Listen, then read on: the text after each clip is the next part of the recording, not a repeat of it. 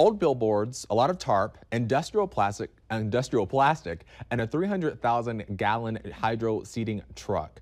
I think I messed that up. You combine all that with some creativity and you get this.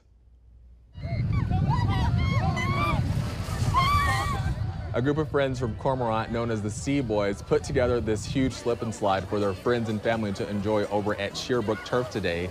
It's their third year doing it. It was supposed to be a small event, but word of mouth led to hundreds of people showing up.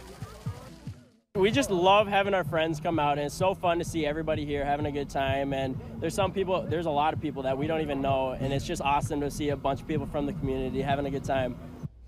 Those two little fellows you just heard from have 5 other friends that made this possible. They've been working on it since the 4th of July, and we'll post a link to their YouTube page, Sea Boys TV, in this story on our Facebook page so you can check them out.